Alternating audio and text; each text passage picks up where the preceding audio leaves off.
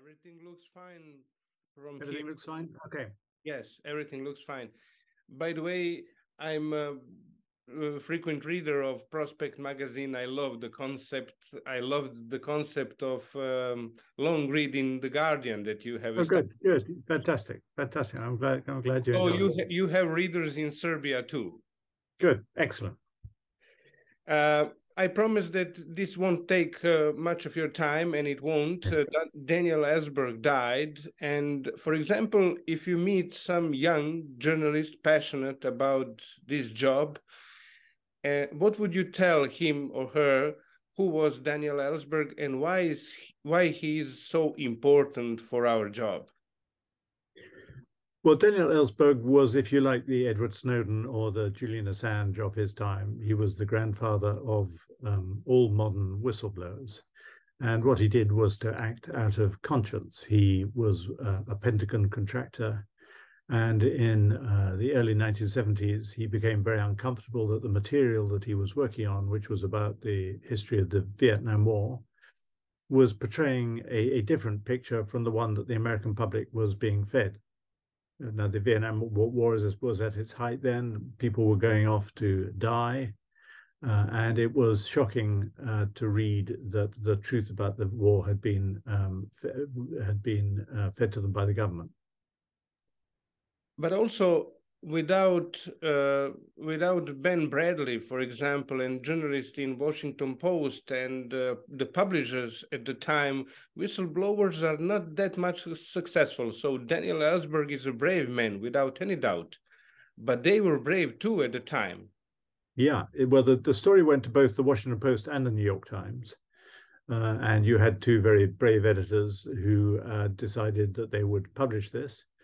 And within a very short period of time, the American government, led by Richard Nixon, injuncted them. So they went to court to stop them from publishing. And the case very quickly went to the Supreme Court. And in a rather marvelous series of judgments, 6-3, the court was split. The court said this was exactly what the press should be doing. And lifted the injunction. And it's been now memorialized in film. And Ellsberg is considered a hero, but at the time, Nixon was out for his guts. He called him a traitor, and he was trying to prosecute him under the Espionage Act. Have you met him? Did you have a chance to meet Daniel Ellsberg? I have met him. I met him in Sweden, and we spent a couple of days in each other's company with other people. And he was gentle, but very tough.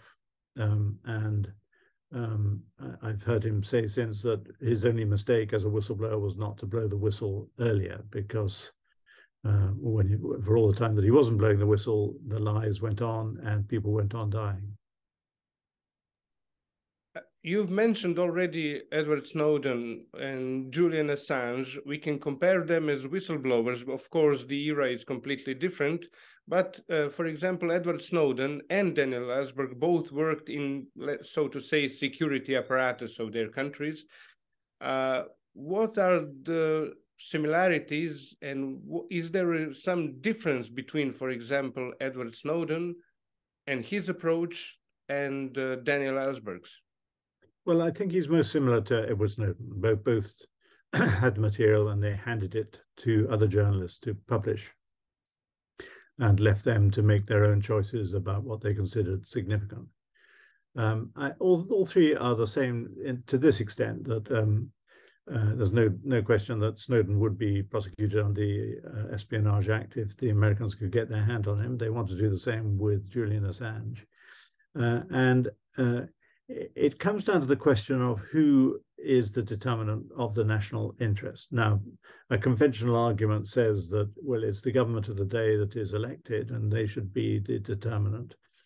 But we know now that Richard Nixon was a crook. In fact, in trying to prosecute Ellsberg, he actually broke into his psychiatrist's room, tapped his phone, tried to get dirt on Ellsberg, which was why the charges were eventually thrown out. But what I think national security laws need to have is the ability of people to explain their motive, to explain what the public interest is. And then I think it's for a jury to decide whether or not that's the case. And I know Edward Snowden would have returned to face the music in America if he felt that he would have the chance to explain what the public interest in what he did was. Do you think that that will happen someday, that Edward Snowden will return to his country in some circumstances in our lifetime, his lifetime? I think it's unlikely. I mean, I can't imagine he's having much fun in Russia at the moment. It's probably the last place on earth he wants to be. But it's still preferable to being locked up in a maximum security prison for 20 or 30 years. He has a young family. And I think he thinks if he could explain what the public interest was or why he did what he did, he would have a fair chance of persuading a jury. There was a case in England in 1985, another civil servant called Clive Ponting, who was tried for revealing some secrets about the Falklands War. And the judge instructed the jury to find him guilty, and the jury refused. And I think these kind of cases spook politicians. They think, actually, we daren't ask juries because they may not agree with us. On the other hand, Julian Assange is in prison in United Kingdom, and he recently lost some appeal in his stage against, in his case, against extradition to United States. Do you believe that eventually he will be extradited to US or not? I'm beginning to doubt that he will. I don't think this is a particularly a case that Joe Biden is particularly interested in. This case was launched under Donald Trump, even though the prosecutor's office is supposed to be independent. But I think, from what I know, the new American Prime Minister Anthony Albanese has made representations, and it seems to me that whatever you think of Assange and whatever you think of what he did, he's now been in prison without trial for 4 or 5 years. And before that, he was in hiding, as it were. I can't see what he's done that is so serious that it merits this kind of treatment, given that Chelsea Manning was given he wasn't pardoned by President Obama, but her sentence was commuted. So it seems to me the American state is trying to make an example of Julian Assange rather than really find a fit punishment for him.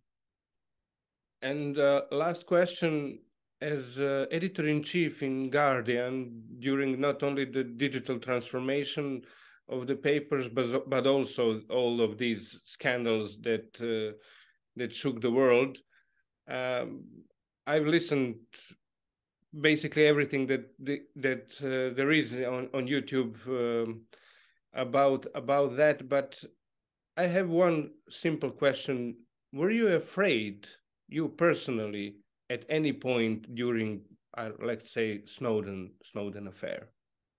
I wasn't afraid, no. I mean, I sometimes got paranoid that people would be trying to listen to in our communications, probably with some reason. And I think this is what governments fail to understand, that I thought the Snowden story was a very important one, and history, I think, has confirmed that these were stories that the world deserved to know about. And I knew that I was risking prosecution, but it wouldn't have stopped me. You know, I was aware that I could be prosecuted both in the UK and in the US. But I think journalists who act out of conviction and out of conscience are not going to be easily stopped by the threat of jail sentences, as we've seen with, you know, far more severe circumstances around the world. Would you open Prospect Magazine for such an investigation journalism project? I know that the emphasis is on analysis, of course, but if something lays in your doorstep, something like that, would you open your prospect magazine for this kind of investigations. Yes, of course. If any whistleblowers out there watching, you know where to find me. Mr. Rusbridger, I enjoyed your book. That's nice promotion. Thank you. And I'm enjoying your magazine on a daily basis. And thank you very much for your time. It was a great pleasure for me. Thank you so much. Thank you. Great. Bye. Ciao. Fantastic. Great questions. I like that you like it. It was great. Okay. Thank you for allowing me this on such short notice. But he died today, and Ben Bradley is dead. So you are the only one. I'm the only one who can do it. Yeah. Actually, I think Max Rosenthal, who was the new editor of the New York Times, is still alive. Amazingly, I think he must be well into his 90s by now. But anyway, you'll have to make do with me. Yes, of course. Thank you. Thank you very much. It was a great pleasure. Bye. Have a pleasant evening. Bye-bye.